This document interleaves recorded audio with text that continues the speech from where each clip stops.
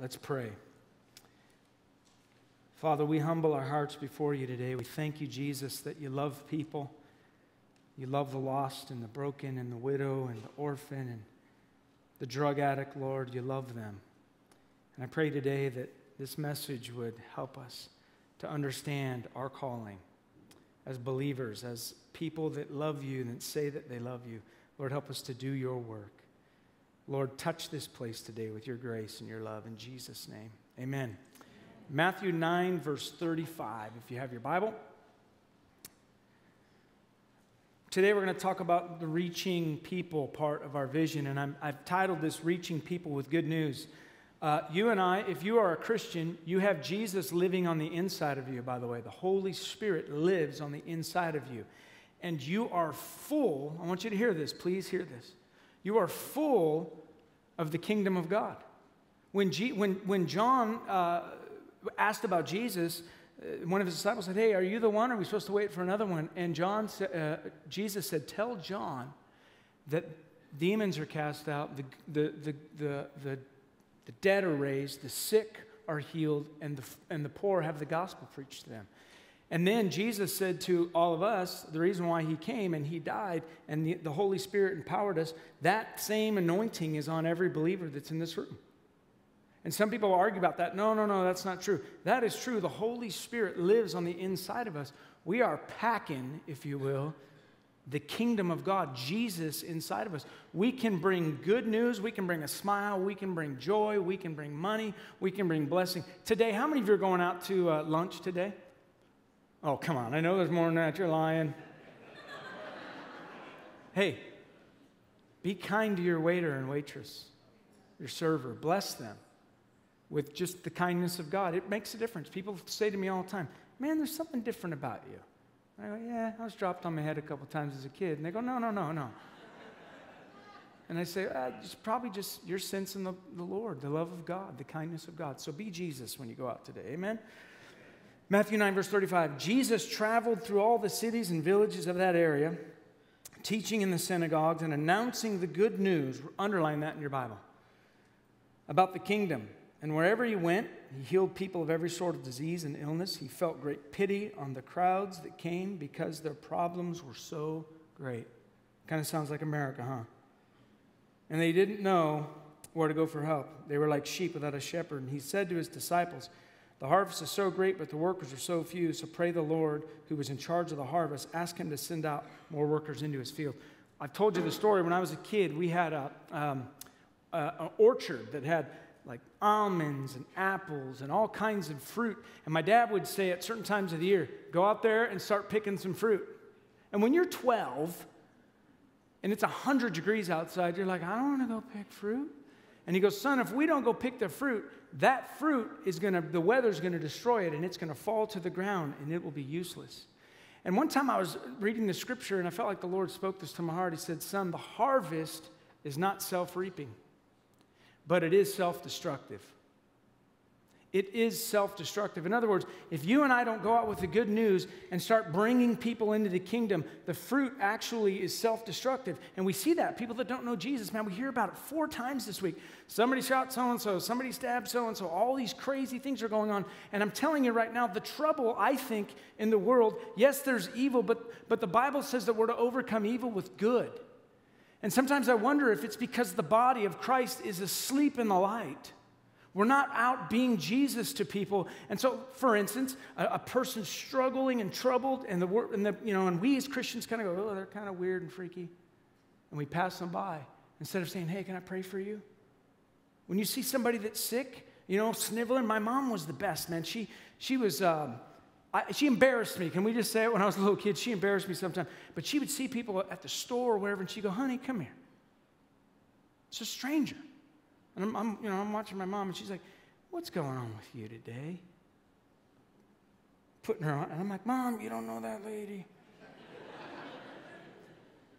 And the person says, "Well, I'm having a hard day." And my mom says, "Well, let's pray." Do you know that most people won't turn prayer down? And my mom would just pray, "Lord," and the person starts to cry. And I think that's the kingdom right there. It just came into Safeway and touched a life. And it wasn't weird and it wasn't freaky. We have the opportunity as East Bay Fellowship in Africa and in Danville to extend the kingdom of God and to bless people's lives. And today it's easy. We're going to ask you all to give $35 a month to Otenawa. None of it stays here. Not a dime. But it goes to children that are waiting in line to go to school, to help build a building, to buy medicine. You and I take it for granted. I live right by CVS. Guess what happens to me when I don't feel good? I just get out of my house and I go over to CVS and I look for, there's an Advil with this, and then there's a Snickers bar. You know, you got to get that too while you're at it. There's some of those little red fish. What are they called? Swedish fish. Oh my gosh, they're like, it's crack for a Christian. I just go buy what I need. And then I forget that there's people on the other side of the world that when they're sick and troubled, they don't have anything. And I'm thinking, Lord, who am I? I'm so selfish. By the way, guys, we live in a culture in America where we can become so self-absorbed. And we get so insulated. And we just, our troubles, and listen, I'm not saying we don't have troubles. We all have troubles. But we don't have troubles like the kids over there, and they didn't put it on the video, who had to murder their parents. Because the what was the name of Resistance Army came in and took them and said, hey, shoot your mom and dad right now, or you die. And we're like, I didn't get an increase on my Visa card. Woe is me. And I know we have real troubles and problems, but it kind of puts your life into perspective. When you start looking at somebody else's problem, it kind of helps you think about your problem as not being so great. A pastor told me one time, I was, in high school, and I was down on myself, and woe is me. And this great pastor said to me, Rick, you know what you need to do? You need to find somebody that has a greater problem than you do and go serve them. So what are you talking about? He said, go find somebody and serve them and get your mind off of you. I was just in a conversation with someone last week, and they were feeling down about themselves, and I said, here's the problem. We all should have a healthy look at who we are and that we're not that great and all this stuff, and we have brokenness. But if you look too long down into the rabbit hole of your own soul, you'll get lost there.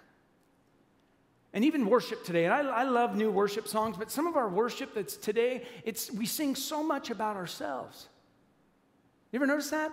And some of it's not good. It's like, and look, I know that, David said, woe is me, and then he ended up praising God. But some of our worship songs are like, I'm a puke, I'm a goober. And I'm like, wait a second, that's true.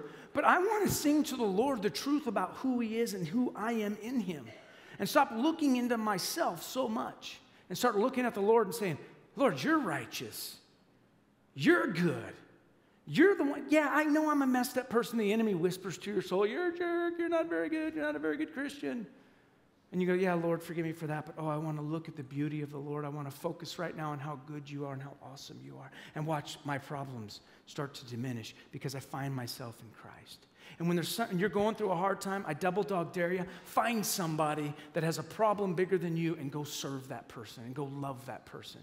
And let's get our heads out of our own life to where we just get insulated by trouble. Listen what, I'm going to give you three quick things about Jesus that I love. Luke 19:10 says that the Son of Man came to seek and save that which was lost. That was his mission. Anybody ever lost? My son just went down. I was so proud of him. He said, Dad, I want to go to San Francisco tonight with a couple of people in the church. I said, for what? We're going to go serve homeless people until like 1 in the morning. It wasn't quite 1, but it was close, 11. And you know what I instantly did? I instantly was like, oh my gosh. My 13-year-old down there, he said, Dad, it was weird. Because he went, Dad, it was weird. People were talking to poles and all kinds of stuff. It was crazy. And I go, honey, I remember when I was your age and or a little older than you, and our youth pastor said, we need to go to the world and touch people for Jesus. We need to go preach the gospel. Hippie, 2 other hippie friends of mine went to our youth pastor afterwards and said, let's do it. Let's go, pastor. And he said, what are you talking about? I said, man, the streets are full of young people tonight. It's Friday night. There's hundreds and hundreds of kids partying. Let's go and preach the gospel to them. And he went like this, well, I'll take you guys, and I'll drop you off in the church van. So there I go in the church van. I'm in the back of the church van. We're praying, and he opens the door at Safeway. We jump out, and he peels out of there. And man, we started talking to people about Jesus on the streets, and I was telling my son, that's what I used to do. I used to go to the streets and tell people about Jesus. It's awesome. And I said, yeah, I'm so proud of you, honey, because we live in a society where we can easily become so self-consumed, and I love your heart that you want to go out and help people that are having trouble, because Jesus went about doing good, the Bible says. And Jesus came to set the captive free. And so I love that you're doing that. Listen to Acts 10:38, write it down.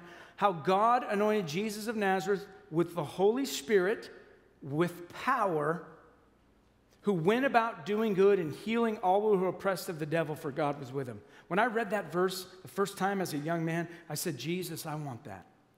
I want to be anointed by the Holy Spirit with power. I want to go to the oppressed. I want to go to people that are broken with the good news of Jesus Christ.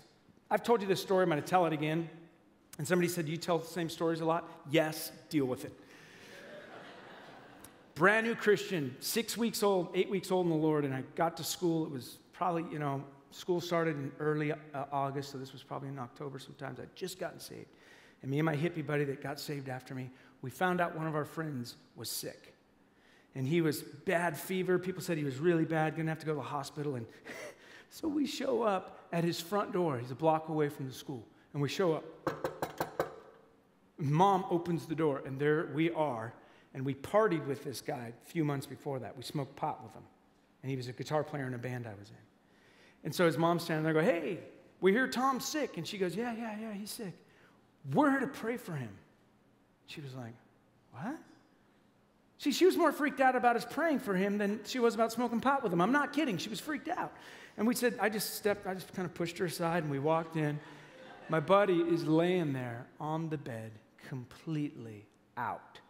I mean, just like green. You know that when you're sick, green? And he wasn't even awake. And so I bent down by his feet, and I grabbed onto his feet. And my other friend stood up by his head. And I knelt down, and all I said was this, because I'd read it in the Bible. Jesus, you said if we believed in you, we'd lay hands on the sick, and they would recover. That's all I said. And then I said, God, touch my friend in the name of Jesus. And I'm not joking. He shot up out of his bed. He didn't go, oh, what's going on? He literally jumped up, standing on his bed, and said, what was that? Fever gone. See, I was young enough in the Lord to where I had read that verse that we could go and do things for Jesus. No one had exegeted the power out of the Bible yet for me. The Greek expert, well, the Greek and this and that, and really this is for then and not for now, and blah, blah, blah, blah. I had read it enough so there was just strong faith in my heart that was crisp, and I just said, we can do anything the Lord asks us to do. Demon-possessed? Boom, let's cast the demon out of them. Man, let's do it. And see, the church has gotten cooled down, and Jesus went about doing good, and we hunker down. Oh, man, it's a scary world. And Jesus said, don't let your heart be troubled, neither let it be afraid. By the way, I have to read that verse all the time. How about you? Because the world's going crazy. A few weeks ago when I said that our government has lost its mind, some people came up to me and said, are you talking about Barack Obama? I said, no, I'm talking about all of them. Not Republican, not Democrat. Our governments have lost their way. And by the way, the Bible says that before the end comes, that there would be a one world currency in the government, that there would be all kinds of things going on. So it's going to fall apart. Do you hear me? Look right here. It's going to fall apart because Jesus said it's going to fall apart. Now, we can sign the petitions that, come on, listen, showering, honestly, when I was 15 years old, if that law would have been passed, well, if you feel like a girl today, you can go in the girls' locker room.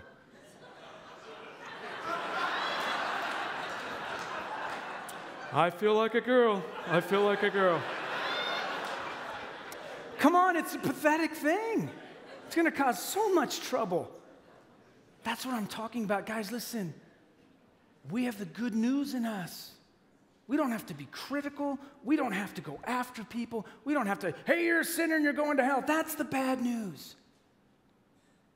Everyone knows the bad news. I used to go up to people on the streets and say, you're going to hell. Do you know that? That was my opening remarks. Just want to talk to you about your life. And they're like, sweet. You're going to hell. You listen to Ozzy Osbourne. Look at you. Look, you're smoking. Do you know smoking doesn't send someone to hell? Look right here. The kind of music people listen to doesn't send them to hell. What sends people to hell is that they don't know Jesus as Lord and Savior. That's what sends someone to hell. So after terrorism evangelism didn't work, I realized, I read there, the good news of Jesus. It's not the bad news of Jesus Christ. It's the good news. And you and I are packing that news in our hearts, on our expressions. I gotta confess sin again to you. Every week it seems like I'm doing it. I was driving by myself to go over to Antioch to go to jury duty. How many want to go to jury duty? I'm looking at this guy next to me going, that guy could determine if someone goes to prison? That's scary. You know what I mean? It's just a crazy, crazy world. And I was driving, and somebody kind of got in front of me, and I was in full mode. You know what I mean? I was in 80-mile-an-hour mode. I call that LA mode. And the person cut me off. And they looked in their mirror at me. And this is what they saw from Pastor Rick. Both hands off the steering wheel, right? And when I passed him, I gave him the look. You know the look. And then as I got around him, and I made sure that when I got around him, I made it kind of close. You know that thing? As soon as I did it, the Holy Spirit of God just went, what are you doing? Are you joking right now? What did that person do to you? Well, Lord, I was in full flow, and they cut me off. How about some kindness, son? How about this in the mirror?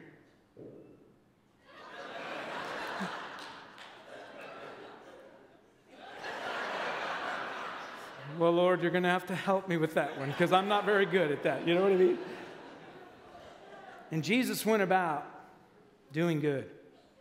Romans 12:21 says, don't be overcome by evil, but overcome evil with good. And I'm not talking about just walking old ladies across the street. That's good. I'm talking about what it says about Jesus, that he was filled with the power of the Holy Spirit, and he went around doing good. And watch this, breaking off of people the oppression of the devil. And you can do that with a smile. You can do that with a, how you doing today? Actually caring about somebody besides yourself. I'm the same way. Listen, I'm preaching to myself today. This finger's coming this way. Actually, like taking time to look at somebody and go, you doing all right today? Instead of being impatient with them. Hurry up. You ever been in the line at the store and you get in the wrong line at the store? Do you do it? You get your buggy, your little cart, and you're coming across and you actually look at the lines and go, not a good line. That lady has 700 items. I'm going to go here's the one. Guy has 3 items. This will take 2 seconds. I pull in behind. And then he starts asking questions about stuff and the do and the ba and the da da da, and you're just standing there going, really? And instead of being that impatient person that we are, I actually just moved my cart up and I just stood by him. I just stood by him. And then the guy, hey, sorry, man, about this. You're trying. It's cool, bro. It's all good. How's your day going? Well, I've been having troubles. Well, what's your troubles, man? Tell me about your troubles.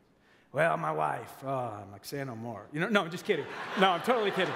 I love you, baby. I just got to get her every now and again with that. But listen, there's just kindness there. It's so simple. The kingdom can come in Safeway. Boom. But most of the time, we're not thinking about the kingdom. We're thinking about what we have to get finished and what we have to get accomplished, what we have to get done. Yeah? Let's stop doing that. Just recognize that we're full of the Holy Spirit. Let me read you one of my favorite verses or chunks in the Bible, Luke chapter 15, verse 1.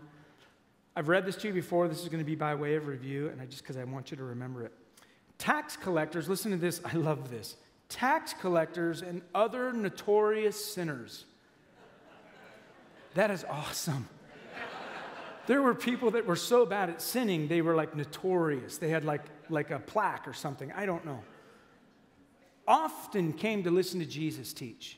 I go, wow, Jesus, you must have been amazing because people followed you wherever you went. Notorious sinners wanted to hear what you had to say about stuff. Because he didn't say it in a judgmental way like sometimes I can get and sometimes you can get. Where we're a little bit self-righteous and we actually think we got it going on more than we probably do. And we start downing people that don't look like us and don't act like us, and we start pointing the finger. Have you ever once done that in your life? I have, and the Lord corrects me so fast. He goes, you remember when you had long hair and you were wearing a black Sabbath shirt? And I told you the story a couple of weeks ago, how Tammy in my freshman year, the two Tammys, remember them? Remember those girls? That walked up to me every single lunch period and just said, hey, Rick, we're praying for you. God has a plan for your life. Remember those two girls, Rick? Remember how sweet and great they were? They didn't come accusing you, rebuking you, saying you were going to hell. They literally brought promise into your life, and they prayed for you. Who are you now to think that you've gotten so good that now you can point at the guy with the long hair and the black Sabbath t-shirt and kind of scold him?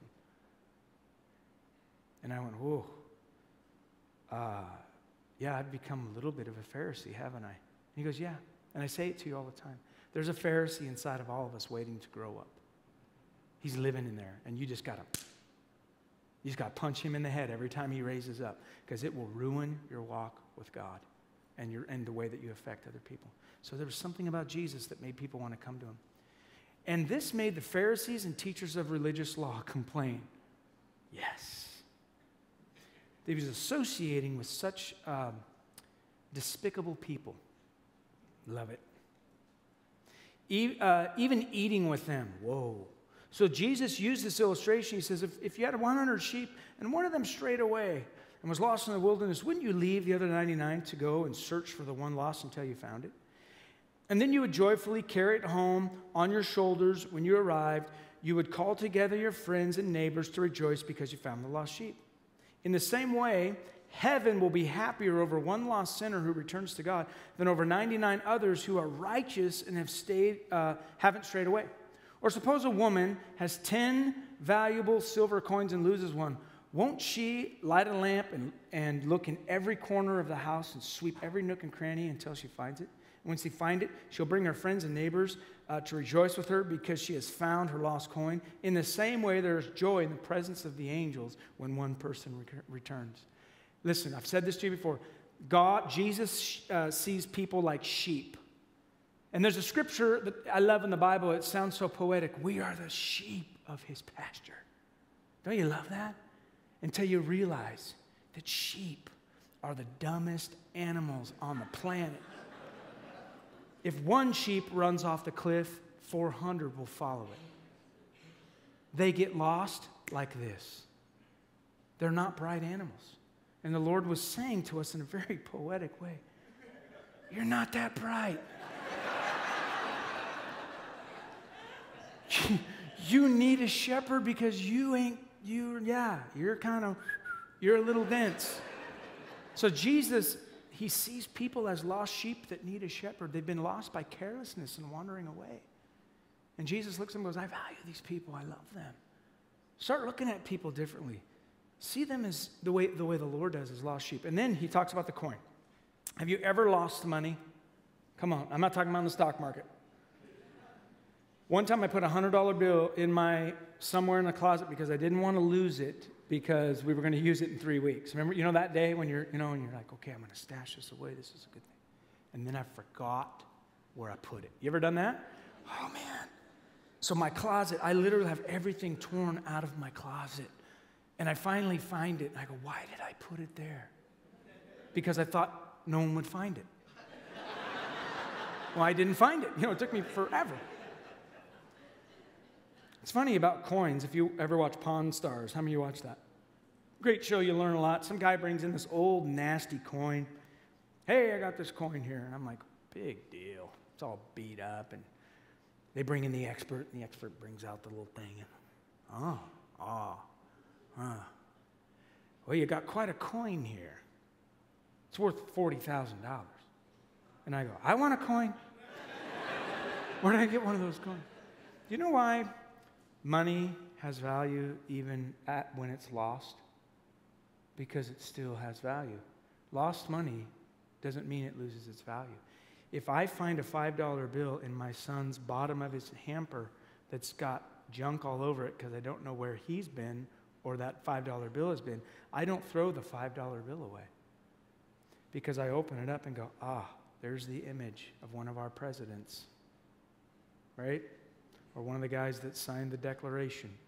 And I go, this still has value. Jesus looks at people and says, my image is printed on them because we were made in the image of God. Every person was made in the image of God. So because that stamp is on every human being, he finds value in them even when they're completely lost and completely broken and have no way out. Jesus sees them as having value. So when we're in San Francisco or we're in the mall and we see a kid that kind of scares us a little bit and we judge the book by the cover, we need to understand something. They may very well be a Christian, and that's just the way they like to dress. What? Some of us Christians were like, no, the suit for church is you got to have the little sweater with the little T-shirt, and you got to stand like this. And we have this way about us instead of saying, that guy right there. I've talked to kids that I go up to witness to, and they're like, man, we're going to the prayer room. We love Jesus. I'm like, awesome. God forgive me, because I judge them. Listen. There are people that are lost and broken that we need to look at as being imprinted in the image of God and still has value before the Lord. Even the guy that strung out, Aaron said he was talking to this guy. This guy walked up to him in the streets of San Francisco and said, I was a devil worshiper, and this angel over there by the light pole came, and and Aaron was kind of freaked out by it. And I said, it's amazing. Jesus loves that guy completely, 110%. He's not scared by his darkness. He loves him. And we're supposed to do the same thing, you guys. We're called to do the same thing. Let's close with this verse real quick. I want you to hear this. Matthew chapter 25, verse 34. This is a powerful statement that Jesus makes. And whenever I see it in red and Jesus said it, here's what I think about.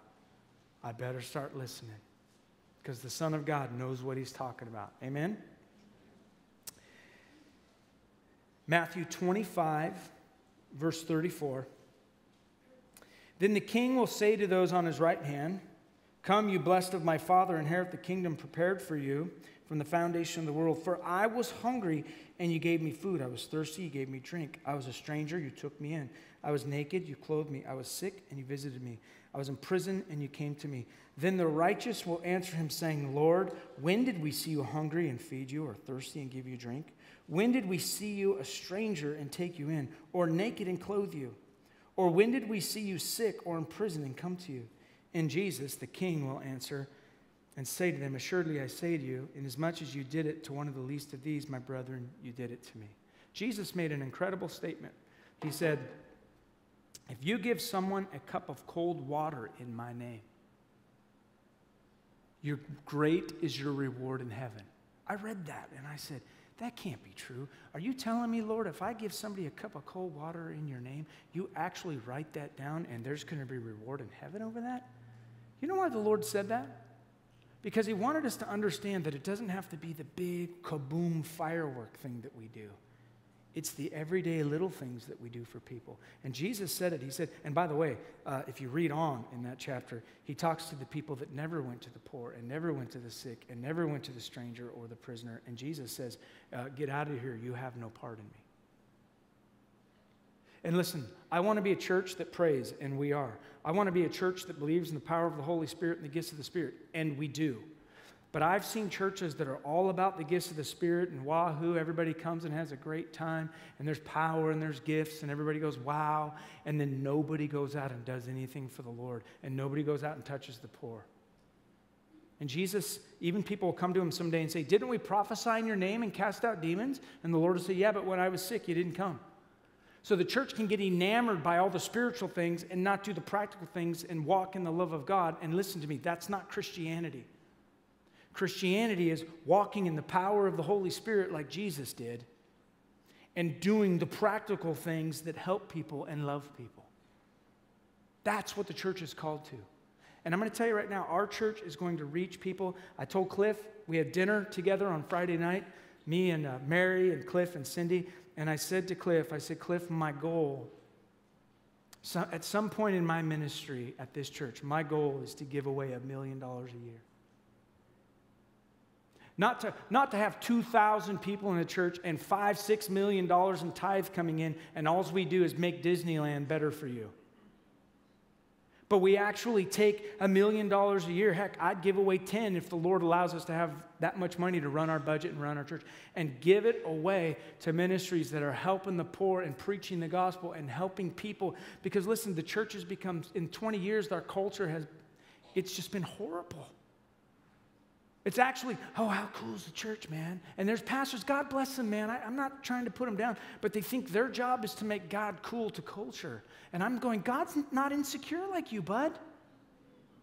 He's not in heaven going, oh, man, that guy's really cool. He's going to make me look good.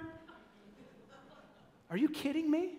The Lord's going, I want to touch people's lives and change them. And then all we do is we build these grand places for people to come in and be comfortable and grade the preaching and grade the worship and grade the church.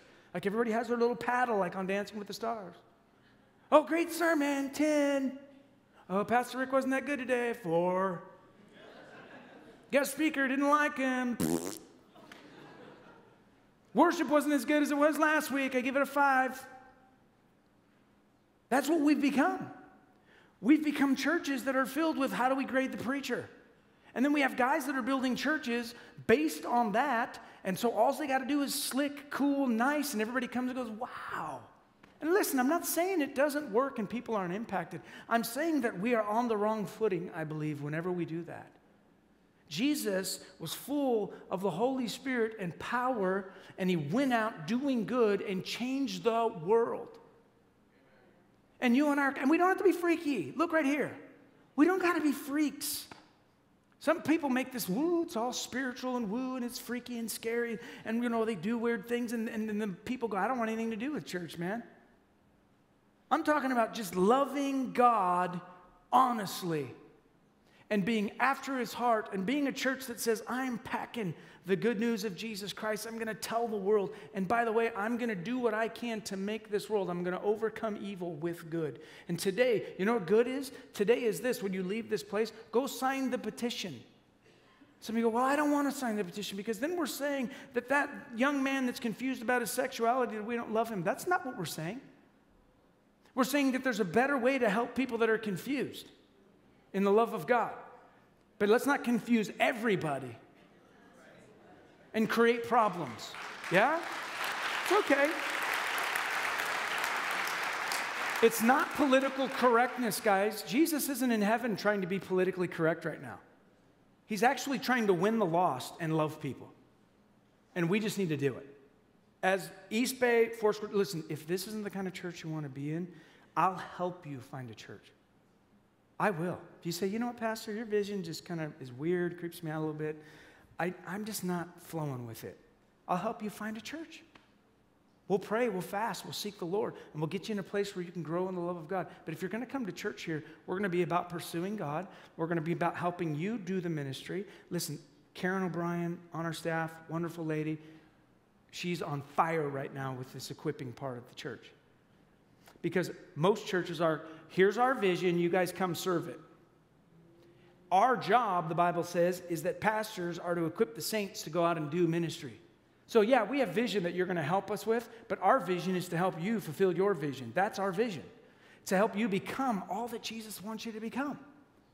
And I love it. We're not interested in you helping me build my kingdom. Pooey. I know great men of God who have great ministries, and I'm not kidding. All they're building is a corporation. It's just a corporate thing. And I go, bro, like, I'll give my life for the kingdom, but not to build your corporation, man.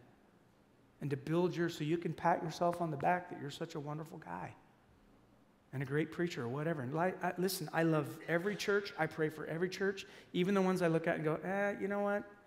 It's a little tantalizing. They're just trying to get people to come. I pray for them and I bless them because they're preaching the gospel. But I'm saying here at this church, we're going for it, giddy up all the way. We're not messing around. And I said it when I took over the church. We're not backing down. We're going for it. Amen? All right. I'm done. I'm off my soapbox. Some of my pastor friends will hear that sermon and try to correct me. It's okay. We got to love people. Today, commit to $35. Guys, $35 a month Look right here. What is that, 3 coffees? I don't drink coffee, but I'm always amazed when I go to the Starbucks and people order their coffee. And it's like $17.50. I'm like, what? For a coffee? What's in your coffee? $35 a month, honestly, for all of us is pretty doable, unless you're just in dire straits financially. And our $35 a month can go to medicine, can go to that child, can go to help somebody that we don't even know. And one day, I'm convinced of this, we'll go and stand before the Lord, and when we're in heaven, someone will walk up to us and say, thank you. We're like, for what? Because you gave $35 a month. We never met, but I got to find Jesus. By the way, we put some kids through college from Ottawa. A nurse, a lawyer, help me, and a teacher. They're all going to college. Kids that were orphans on the street, doomed to failure, are now going to be lawyers and doctors. Touching the world, yeah? Amen. All right. Let's pray, because I'll keep going. I feel good about it.